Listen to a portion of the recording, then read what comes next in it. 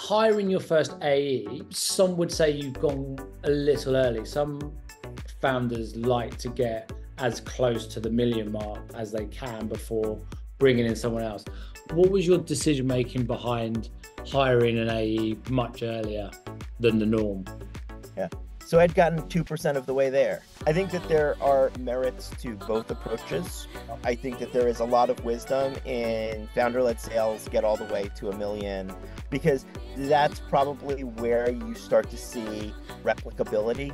I think one of the worst traps that a founder can have is say, I need a CRO or I need a CMO. And both of those traps are, you actually need a better founder. And by the way, I will say a short percent of the journey in, I copped out and said we could really use an AE to drive processes. And the fact was, this person was just objectively better than I was at driving the process through, at understanding, I would say, sales jargon and sales best practices. And I think that there's a lot of wisdom in the wait to a million, because that way you can create the process that person can then scale up and implement. Whereas if you're doing it early like we did, you probably don't have a repeatable process. That might be a repeatable lead source, top of funnel. It might be a repeatable motion, or a sort of repeatable sort of problem that you're solving.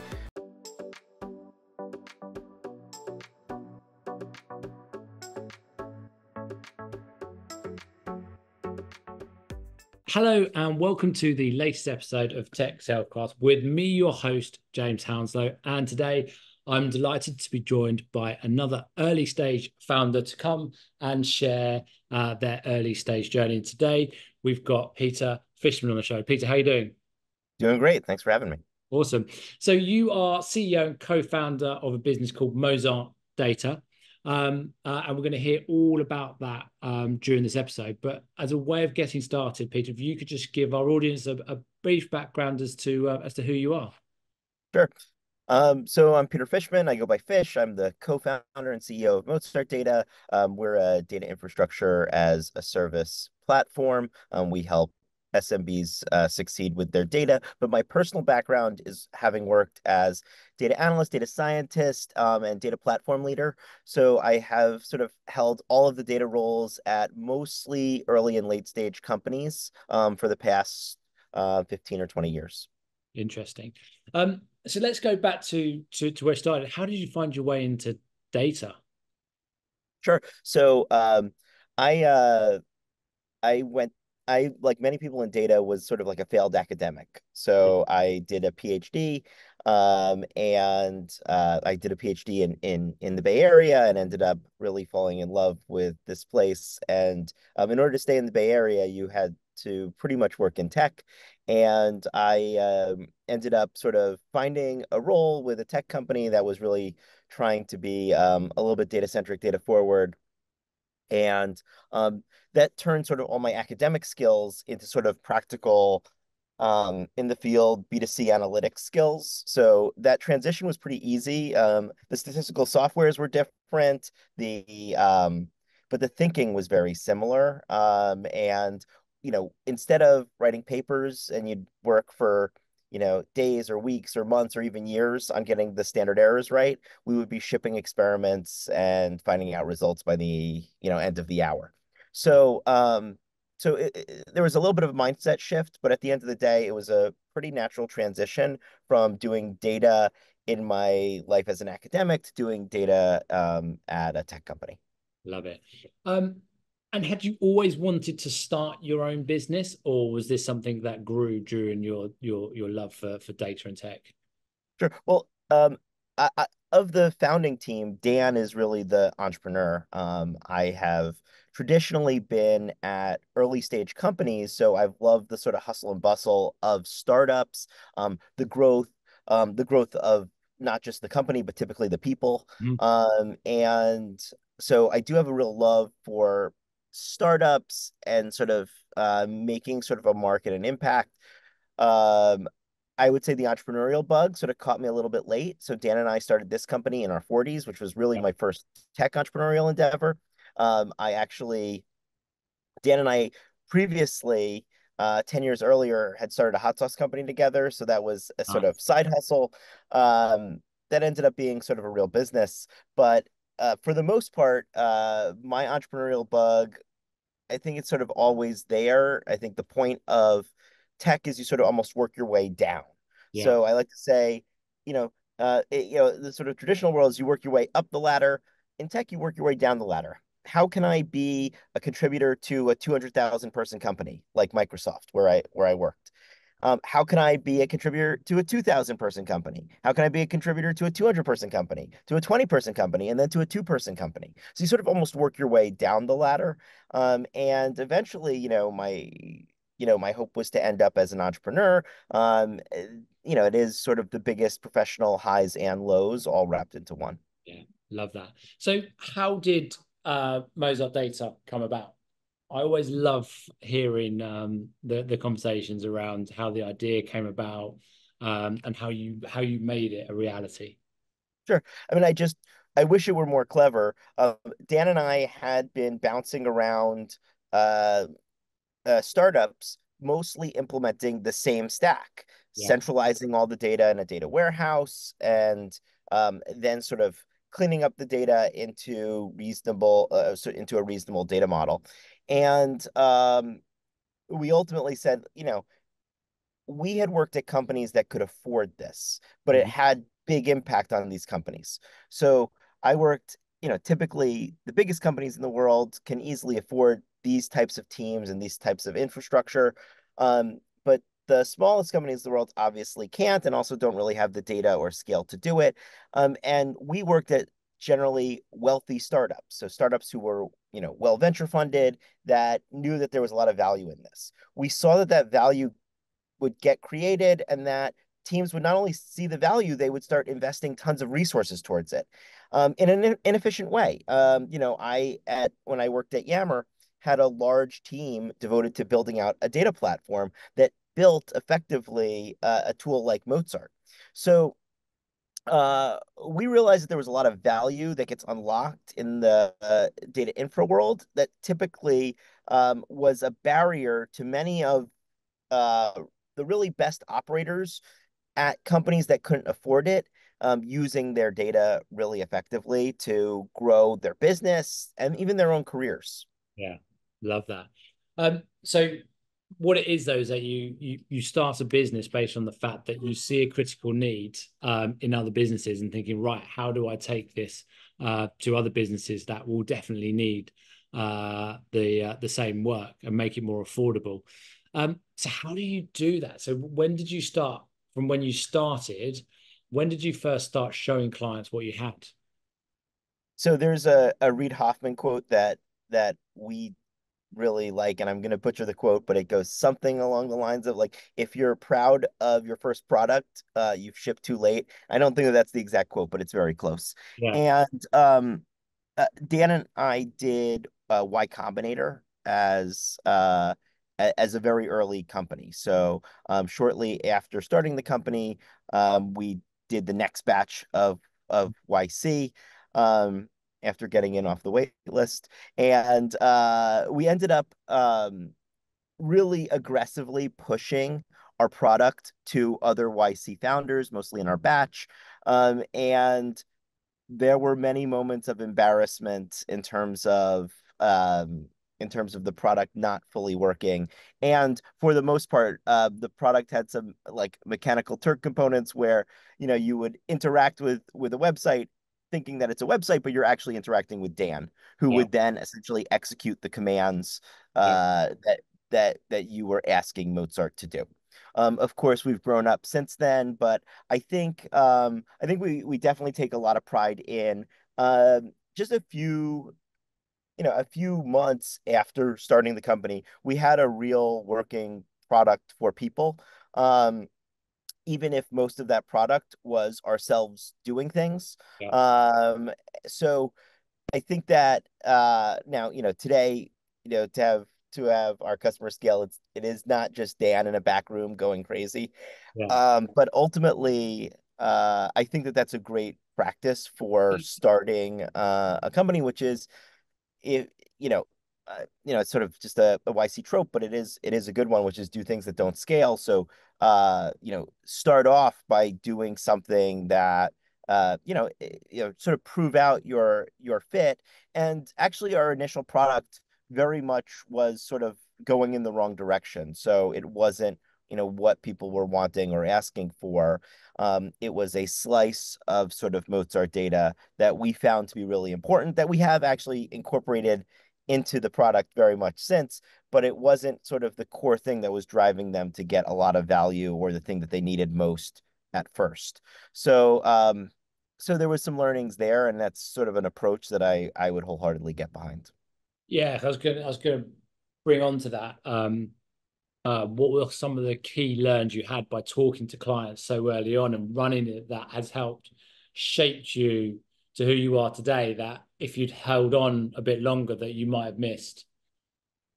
I think the number one thing that entrepreneurs uh, struggle with or need to learn the hard way, need to learn as a lesson, not as sort of an easy lesson. There is a classic quote. And again, I'm gonna mess it up. It's a Yeah, Henry Ford quote, which is, "If I ask my customers what they want, they would say faster horses." yeah, And this quote is very much overused in technology, um, mostly because it's a good excuse not to listen to your customers. It's a yeah, good and I very much believe the exact opposite. So, um, one of the, as you said, where did Mozart come from? yeah, Well, it came from Dan and I doing this work at different companies, but ultimately this work, and we saw it have a huge impact. So our mind then went to, well, we know this is incredibly valuable for you. You're going to find this incredibly valuable in, 1, 3, 6, 12, 24 months. We know it. So you should trust us. You're going to get a lot of value out of this in just a short while. Trust us. That really doesn't work, and that often sort of steers people in the wrong direction. You do need to deeply understand what is the customer problem and what is it that the customer wants, what is the customer will pay for. Um, I think too often we ourselves have fallen into the trap of, this was a really valuable product, so subproduct at our past company, therefore we should build it, as opposed to soliciting something that a customer really, want solved that they're willing to pay for. So I think that there is this tension between sort of a vision of, you sort of know what works. Now, it might not work in a go forward way. It might have been very helpful, 10 years ago in a way that it's not needed today. Or it might have worked in the specific context that you had it. But I think the sort of, and then there are certainly examples like Henry Ford where actually it does work. You actually do need to sort of build to a future that maybe a big chunk of your customer base can't imagine. So there is this reasonable tension. I would just default to the latter side of trusting your customers. And for the most part, for us in our story, that's been shrinking the time to value. So we have this tension, which is, do you try to get somebody to value and an insight really, really, really quickly? Or do you try to give them a platform that's going to be really, really helpful to them as they sort of continue their data journey? Well, of course, the answer is both. But where we found sort of our customer interactions to lead us is to the most valuable features in the second part, not all of the features, but the most valuable ones. And of course, there's a strong bias towards the first because the prospects are trying to solve a real issue that needs scratching. love it. Um, so that kind of leads me on nicely to a question I always like to ask. You come from a background of tech, data, super intelligence. How did you find putting on a sales hat and going out and trying to sell what you were building? So Dan and I are both technical founders, as well as sort of John, the first employee who joined just also the first month of the company. So somebody has to bear the sort of torch of salesperson at the Yeah, company, and that was me. So I was our head of sales. Some founding teams have a very natural split. Person A is the founding revenue person, and person B is the founding technologist. And that sort of, you have a peanut butter and jelly type combination. But other teams, there's sort of more of an overlap of skills. So, Dan and I both have worked mostly in technical departments for our entire careers. Um, the answer is uh, neither of us is particularly good at it for for for obvious reasons, and it is quite humbling in a variety of ways. And some of the outreach is very unnatural to me, and is quite a challenge. So it's certainly made me respect the profession in ways that are just it's incredible. It's incredible what sort of determination and sort of like there's a real mindset to being that sort of meticulous and that productive, and that sort of have that sort of ability to hit cadences and do a variety of things and get creative. It's sort of a whole different set of skills that versus I think there's a lot of creativity and a lot of focus that is needed in the data space. But that said, it's a very different kind of using of the brain.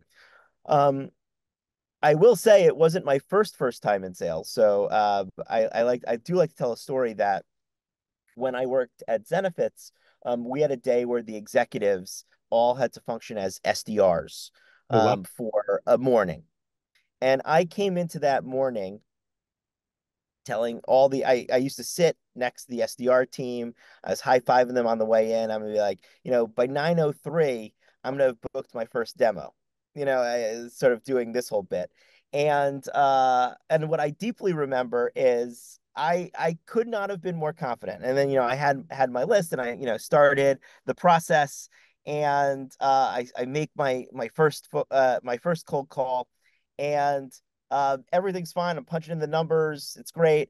I have the phone, and then it starts ringing, and then I sort of seize up and get a little nervous, and of course I get an answering machine. But I was too nervous, and I just like hung up the answering machine. And ultimately, while I did get better over the hour, I had a mental model that by 9:01, 9:02, I would have booked my first demo. And then in practice, it actually took me the whole day, even just to book a demo of a free product. So I will tell you that I do have a lot of respect for that function. I've obviously had to play that function. Reasonably early in the company's life, we did hire a salesperson, and he's been an incredible AE in a past life, and now an AE leader.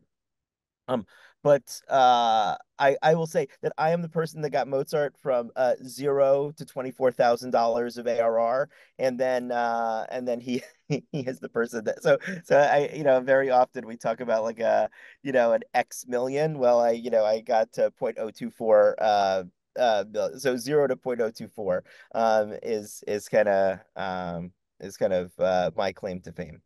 I like it. So two parts questions on that. What advice would you give to other technical founders about selling and getting there? Because like even getting to 24,000 ARR is still an achievement. And so I'd like what advice, what tips would you give to a technical founder who's at that early stage and getting in there to what they should do? Sure. So, the first thing that I'd like to caveat, and I don't think people do this enough, is that a vast majority of our initial revenue was achieved by cheating. And by Yeah. cheating, I mean not literally fudging the numbers. I mean that many of the initial customers were in our network or part of Y Combinator, or we were giving a pretty strong discount, Yeah. and part of another sort of startup accelerator. And uh on the one hand, you lose some signal there. I think like the best products you can cold sell, and it's just sort of magic and easy. Those are the best products. Um, I do think that the first thing is I would tell technical founders is don't be afraid to cheat. In fact, do it. Yeah. Do it as much as you possibly can. So in ways that are so unnatural. So I will say that like it was a very challenging bit to call up friends and former colleagues and pitch my product in a sort of awkward way. And it wasn't very natural to me. So I think the first thing is my second piece of advice after cheating is get over it.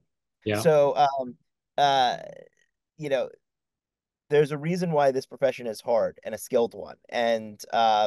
And part of it is just overcoming that sort of sense of uneasiness of asking the hard question, like, hey, are you genuinely interested in this? And in the B2B space, we're talking about, while I did make a lot of sales to people that I consider friends, they were also very much so customers. Once you start paying me five figures for a product or even six figures for a product, I'm no longer your friend. You are now my boss. Yeah. We might be friendly, but you're in charge of me. And so, I will say that while I was friendly with many of my initial customers, they were kind of, you did have to get over sort of the hump of that. Um, the last, and this is the most important one, and I find this to be a problem for me. It's less a problem for Dan, but if you're an extroverted technical founder, one of the biggest challenges is all you want to do is talk about how great your product is. Yeah. Sometimes people will throw me like a little layup. They'll say, "Oh, what makes Mozart, better than this, or what makes Mozart so good, or how does Mozart help companies?" And I can talk for hours about that, about and not in a maybe even all that coherent a way. I'll talk about analytics and how I think about analytics and how that philosophy ties into how we built the product. And you can actually see how the philosophy of how I like to do analytics actually fits into how we build kind of uh, big elements of our product. Because while it is sort of about the customer, there's also sort of a lot of Mozart's culture and broader personality and philosophy we woven into kind of some of our default settings and some of our UI UX. All I want to do is talk about it. And then when we hired somebody for sales, he told me a stat that I don't do a great job of remembering it, but I'm supposed to remember it, which is if you're on a sales call and the prospect talks for a majority of the time, that lead is something like, I don't know if it's 2, 3, 5, 10x more likely to close than the exact flip. Yeah. So normally what my intuition would be is if you ask me what's so great about Mozart, I could talk for hours about it. But in practice, if I want to actually sell you something, I could talk to you briefly about what makes Mozart great, but really deeply understand what is your problem and see if it actually fits in best to that. And actually just talk through the problem. I'll sort of add a little bit to that last point, which is most of our sales have been consultative. So, there are many ways to solve the problems that Mozart solves. So there's Mozart competitors, there's the components of Mozart, there's a component of Mozart. So I think that there's a lot of ways to solve sort of analytics problems. We think we're the bestest, fastest, coolest, cheapest, all these things. But at the end of the day, I think customers really deeply appreciate when you're trying to sort of be a teammate on their journey. And then if that happens to involve using your product, because very often, I think our product lines up very closely with the way that I would purport to do analytics. And if you're being honest, the customer will know this, the prospect will know this, that this is actually how I would solve this problem. And very often the way that I would solve the problem actually would be to use either Mozart data or tools very much like it. Love it.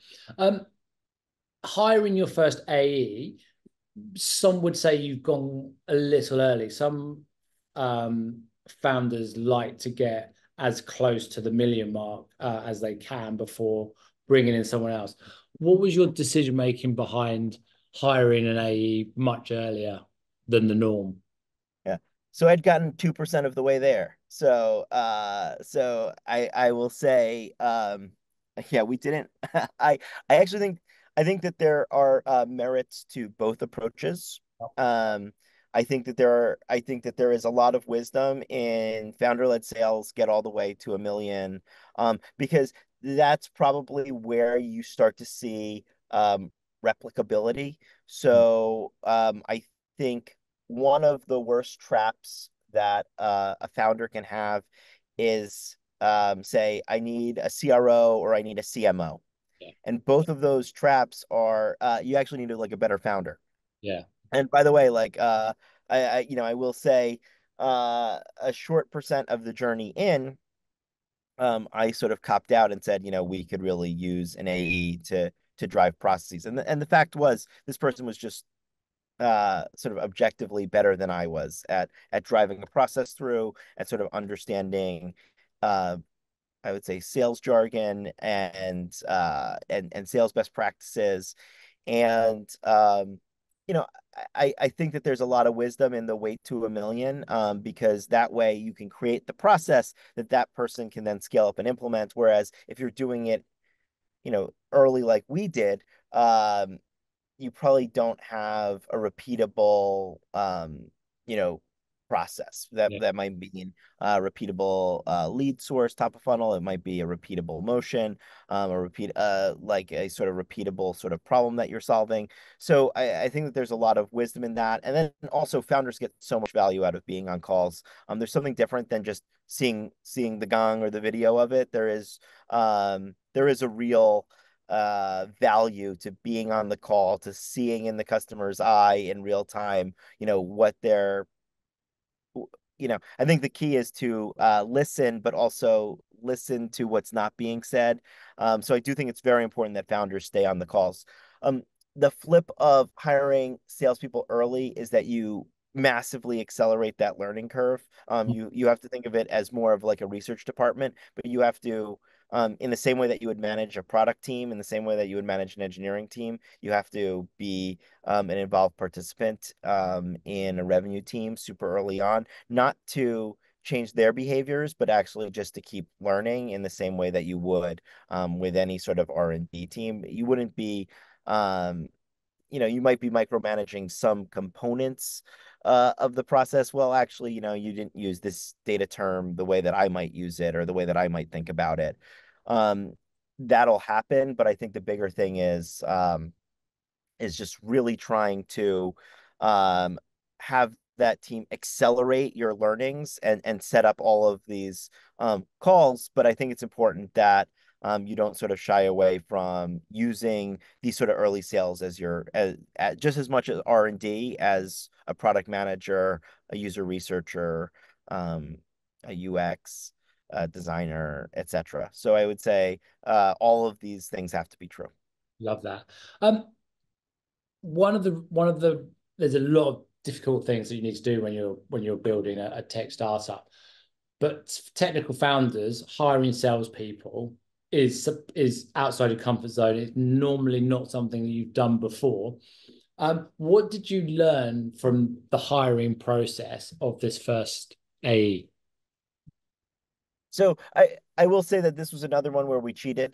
This was a person that I had worked with in the past, and he was excellent at selling a very different product. But I thought a lot of his skills would translate, and they have. Um, I think as we started to hire other AEs at the company, I think that it is a similar and different skill set. So um, I think just sort of universally with everyone, it's a combination of sort of talents Mhm. and desire. Now, I will say that I think people confuse desire a lot. So, it's very easy to understand, who's running a marathon at a sprinter's, in a sprinter's style and pace. I Yeah. think that that's kind of the wrong way. And again, this is just sort of having limited experience managing a revenue team. Now, technically, I'm not the manager of that team. I'm technically the skip manager of that team. But I would say that there is a big component of, run the marathon at the sprinter's pace, but I actually think that's sort of the wrong way of thinking about effort. To me, the right way of thinking about effort is, are you really able to exert all the efforts in those key moments that matter the most? I think the best salespeople have this, I describe it like Messi on the pitch. Yeah. So like Messi looks like the laziest player in football. And he most likely is not. Yeah. If you watch him closely, he's pretty much he is rather in some sense sloth-like and lazy appearing until the moment that is the key moment, and then he's as frantic and fast and has worked harder than anyone, to put himself in the right position, and then has like incredible conversion rate, etc. And it's one of those things where if you were sort of an alien from outer space and you were just watching, if you watched for the wrong minute, you would think of this person as the worst person on the field. And then if you watch in the right moment, you would of course have the much more accurate conclusion. I think the same is very much true in sales, Yeah. and that's something that I've kind of learned. Love that. So how did life you've got Series A funding in place, so you're in a good spot. How did life change for you as a founder, pre-Series A to post-Series A? Well, they say life is not supposed to change. It's just a few more dollars in the bank account, and having to hit more ambitious targets. So the reward for doing well was we had to do even more well. So I would say that a great Series A is one where you don't really change what you're doing, you just do more of it. Yeah. Uh, in practice, I don't think that happens so much. No. So that's the one that, like, if it's really like that, then it's a really incredible thing. I think a Series A is sort of the maturation of a seed company. And we were there. So you know, we had starting to achieve Series A like milestones. So hitting, let's say, like a seven-figure ARR number, and sort of maturing that company. So taking that company and adding to it, stacking to it, etc.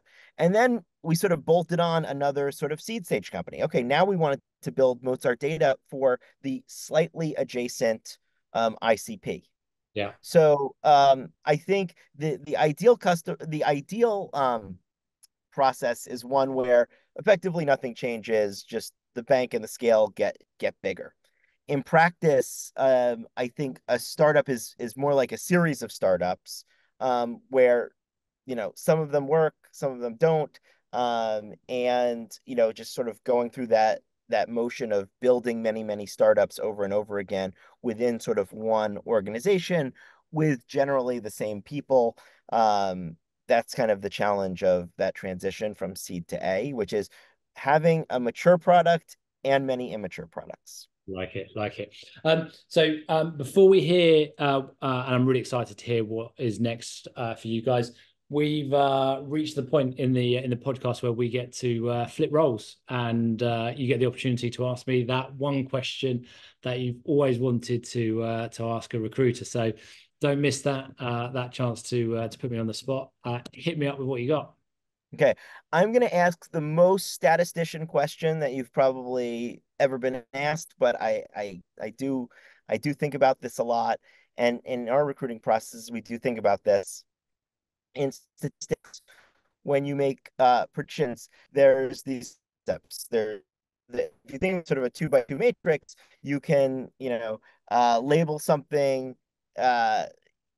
correctly, meaning yes and yes, or no and no. But actually, what's interesting is when you label something in some sense incorrectly, and we call these type 1 and type 2 errors. Yeah. So a type 1 error is where you basically, in recruiting terms, is where you say that a candidate is a good fit, but then they end up not being. And then a type 2 error is you pass on a great candidate. How do Yeah. you think about, so my first question is, how do you think about, maybe I'll get one, but how do you think about type 1 and type 2 errors? Do you care about eliminating one? Is it more what the client is asking for, uh, or is it there's some sort of magic ratio where you say, okay, we can't get everybody right? How do you think about this sort of statistical concept? Yeah. So what I would say is the first part is that type two, you won't get everything right, and don't try to, or don't be upset when it doesn't. So what I say is that what you want is to fail quick. So if it doesn't work out, you want, particularly on sales, um, if it doesn't work, fail quick, get them out, and don't keep going with it. And that doesn't necessarily mean that someone's bad; it's just not right. What we get on Taiwan is what it comes down to is understanding the detail of what you're looking for. And we often talk to our clients there. You need to understand. So firstly, we look at why are we hiring. So if you're looking for a salesperson, why are you hiring a salesperson? Then you look at what does success look like, and what does failure look like. So we know what failure is. Once we look at what success looks like, we look at, well, what does someone need to be successful, in that role to achieve what you need them to achieve. And we need to look at two things, and this is really important at startup level. And I'll come on to it, it worked on exactly the sales hire that you made. The person is more important than the experience. Okay. Nobody is born with the experience of the job that they are doing. Okay. It's all learned, and it's a capability of learning. What great salespeople have are characteristics, and each of them are different depending on what the organization is. So you need to understand what characteristics someone needs to have that stands the best chance of being successful in the role. That's quite easy to do. The challenge is identifying those characteristics in an interview process, because what people tend to do is go off a resume, talk about skill set and experience, and decide if they're good or not. And the amount of times where I've seen somewhere where they've been really good in one organization, they go to the next and it doesn't work at all. Are they rubbish? No, they're just in the wrong environment, the wrong place, for them. So what we do is we look at the person and then we layer on top the skill set. And then we weigh the importance of what it is. And then you have an interview process where you know you're asking the right questions, and you have people that within the process, and it's harder for really early stage startups, but when you've got two or three people in the process, you trust that one person's looking at the person, one person, so we normally do the person and the professional. So one person looks at the person, one person looks at the professional, and you mark it up, and you have a score sheet on it of what you're expecting to. That puts you in the best place where you can say, right, we've really thought about it and we've done this. And then you go, right, we'll make a decision. What I say is that if someone gets a score that is a pass, you can still say no. You don't have to put that person through. What you can't do, and this is the challenge, particularly in North America, when someone interviews, you can really like someone, but they don't get the score. And it's like, oh, but I like this person, so I might put them through. And it's like, we're not hiring mates. We're not hiring someone to go out for dinner with. We're hiring someone we've already sat down and discussed what they need to hit on. And it doesn't matter if they're a nice person, they haven't got this. So it comes back to having the ratios on both sides. But I put a much more stronger force on the person, that is required. And then if there is, so sometimes there will need to be a skill set, but we layer the skill set on top. What you don't do is go, we need the skill set, and we go with the skill set over the person. The person comes first. Once you do that, you'll have a clearer indication that you're hiring someone that matches what you need against what success looks like and what failure looks like. And then you can measure where they need to be, and how quickly it should take them to get to where they be. And also, does the company have what it takes to enable someone to get to what success looks like? Okay. And then we're good to go. Does that answer your question? That hit on a lot of the themes. Do I have space for a follow-up Yes, you question? can. Yeah, shoot. So you hit on one of my favorite topics. So again, I'm going to sort of talk about my personal background. I'm an economist, Yeah. and one of the concepts in economics and behavioral economics, which is what I studied, is this concept called the winner's curse. And that concept basically means uh, people insufficiently sort of um, understand private signal and how much of it is incorporated into decision making. Yeah. You hit on one of the ones that I hear about the most that I think is the hardest one to navigate. So a lot of times I see people successful as technologists, or more accurately in GTM and sales, at large companies that or were very successful companies with great product market fit that have been killing it. And then they go for another job, and they were able to very successfully leverage, I worked at Microsoft Office, and I'd like to say that all of Microsoft Office's success was due to, it was probably from the decade that I was born, but more accurately, if you ask my parents, they would probably say it was all me. Yeah. Um, how do you do a good job of understanding whether, a candidate from a successful company that's looking to transition into something more early stage that doesn't have any of those sort of advantages? How do you sort of tease that apart? Because generally, companies like Microsoft are able to hire great people with great benefits and pay. And there are a number of my colleagues from there who were incredibly talented as technologists, as GTM. And how do you sort of think about sort of that experience, or that sort of experience selling a successful product? So it's a great question, and it will quite often I will particularly when we're hiring for early startups, they'll say, "I'm not taking anyone from a corporate. They have to have startup experience, so they already know what it's like. They've got experience doing it."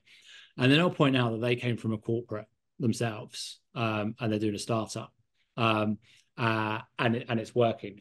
So what it comes down to, there is a lot. So particularly, and I don't like the phrase an A player, but a lot of early stage people say, right, I need an A player who's done X, Y, and Z. And then when I say to them, well, you do realize most people who you're classing as A players, you're talking about people who are on president's clubs, they're hitting their target year in, year out. Okay. They look for the easiest route downhill. And do you think someone can come here in year one and do that? Yeah. Not really, because you're too early stage. Once you're later on, you know that can happen.